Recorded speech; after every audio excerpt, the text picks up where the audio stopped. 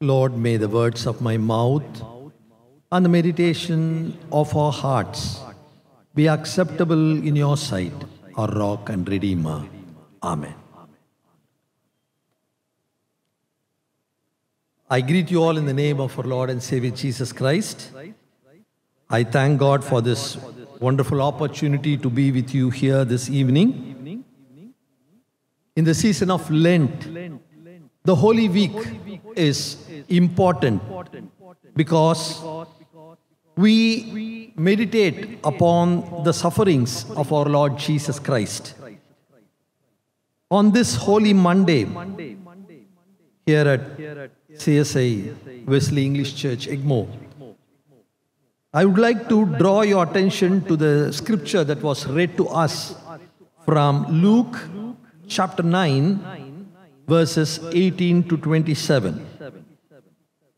I would like to read verses 22 and 23. Luke 9,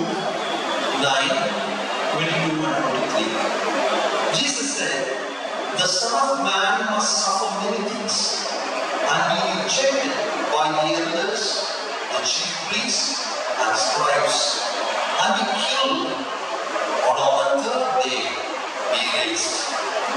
And he said to all, "If anyone would come after me, let him deny himself, take up his cross daily, and follow. If anyone would come after me, let him deny himself, take up his cross daily, and follow." Dear beloved in Christ, here Jesus invites people to follow him, to deny themselves, to take up their crosses daily, and to follow Christ. This call comes to the public, to the crowd. I would like to say that today we will meditate upon the cross and discipleship. Cross and discipleship. Jesus had disciples. We usually say Jesus had 12 disciples. But Jesus had many more disciples. The 12 were in the inner circle. They were called the apostles. But Jesus once sent 70 of his disciples, 2 by 2, to different towns and villages to preach the gospel. And in different places in the Gospels, we read multitudes of people followed Jesus. So they were all disciples of Jesus. The one who follows the master is the disciple. Today, all of us are called to be the disciples of Jesus. Can you say that you are a disciple of Jesus? We could surely say that we are believers. We are Christians. Because we have a Christian name, we have our name enrolled in the church, so we are Christians. But the question is, are you a disciple of Jesus Christ? Someone said, it is easy to be a Christian, but it is difficult to be a disciple. It is easy to be a Christian, but it is difficult to be a disciple. To be a Christian, you need to have a Christian name or have membership in a church and pay your subscriptions. And now and then you attend the worship, that's enough. But to be a disciple of Jesus, it calls for more commitment, dedication, and action. And we need to be on our feet 24/7. To be a disciple of Jesus is to follow him, is to listen from him, and to obey his commandments and to do his will. So all these are involved in discipleship. Jesus called his first disciples.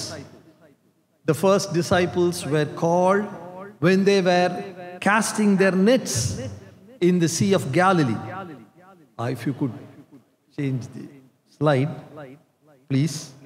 In Matthew chapter 4, from verses 18 to 22, we read how Jesus called his first disciples, saying, "Come, follow me. I will make you fishers of men."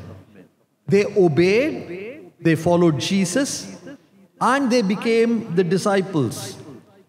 After about an year or so, here Jesus gives another call in Luke chapter 9, verse 23, saying, "If anyone would come after me, let him deny himself, take up his cross daily, and follow me."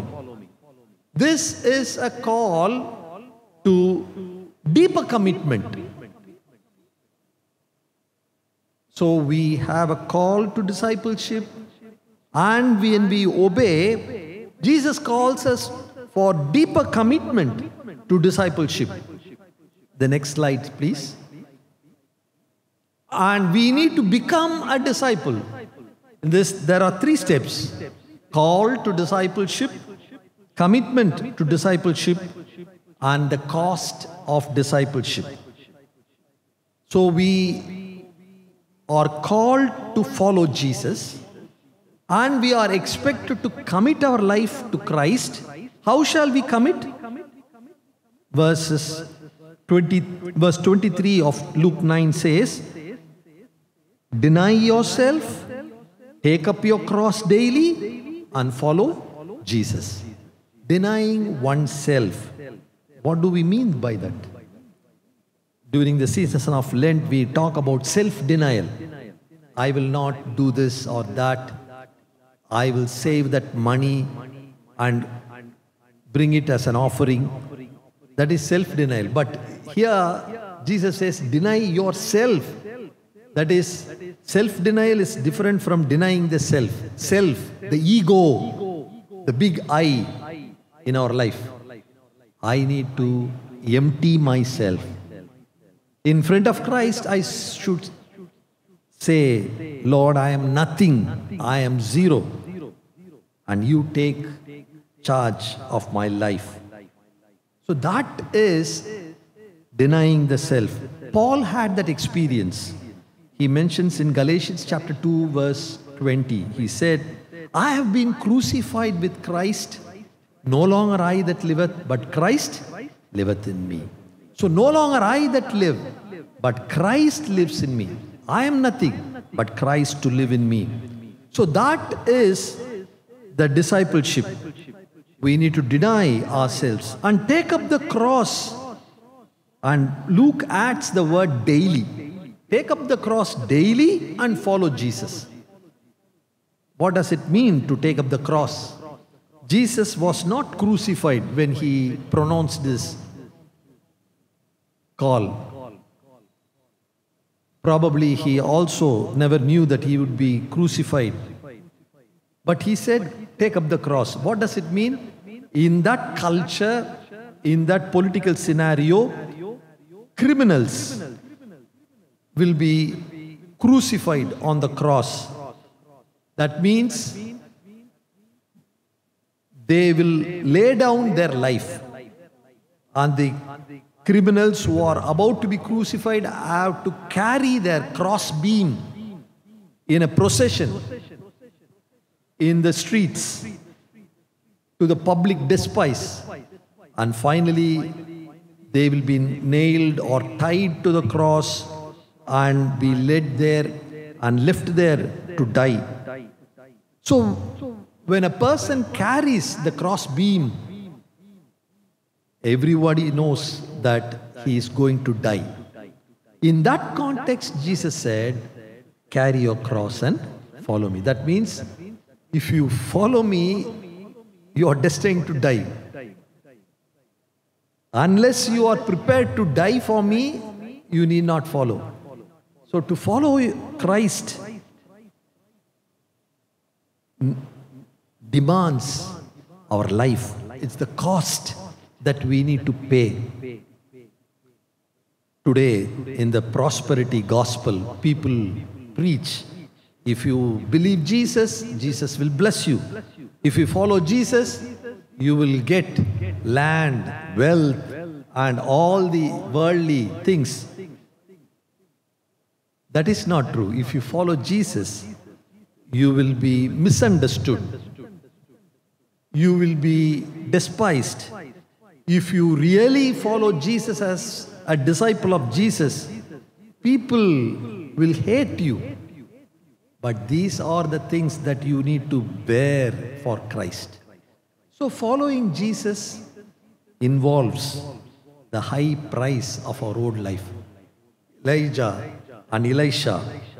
Elijah took Elisha as the disciple, and Elisha followed, and Bible says Elisha had double portion of Elijah's gifts. That's what Jesus also said. The one who follows me will do greater things than me. So if you follow Jesus, you will be endowed with the power of the Holy Spirit, gifts of the Holy Spirit, and you can do greater things. So this discipleship is involved when you look unto the cross of Christ. So cross calls us to become a disciple. So there's a call to follow Jesus, and if you commit your life, and if you are willing to pay the price, pay the cost, then you can be a true disciple of Jesus.